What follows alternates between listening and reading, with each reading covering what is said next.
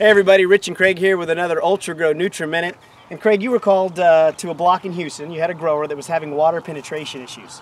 So you show up, the water's on. How does this whole thing play out? So I've been going by there, Rich, quite a few times over the course of several weeks. So it was about the middle, end of March. The water is standing after each irrigation. They were doing 24-hour sets. The water standing like crazy. I mean flooded. So what we suggested, we're going to put the Ultra Grow soil treatment with Thioplex. This grower's seen it work before, so we did it again.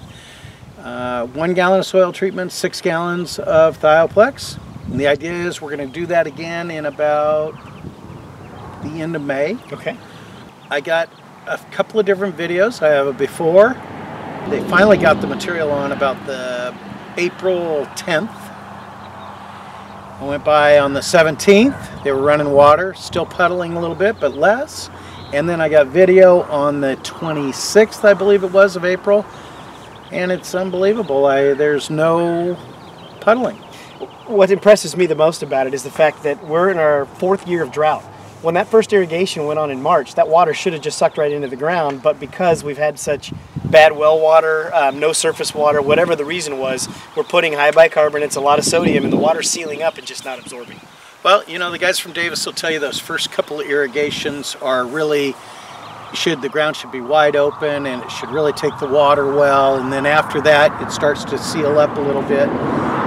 Boy, I think with these drought conditions it was worse than ever this year. You've got some other data too. A grower came to you with a printout from a moisture monitoring company, and it showed after 2 years of applications where you were actually doing some of our proprietary blends that you could see the spike and where the water went in right after an application. But what was most impressive was at 4 and 5 feet in the middle of summer in that second year, you actually increased the water in the soil profile. Well, we got on the program, we gave them a fall shot, came in March, came in late May, 3-piece program, and it really opened the ground up, and so all those irrigations in the spring started going through and building the profile, and by the time we hit summertime, we had a lot of deep moisture in those almonds. Perfect. Worked out great.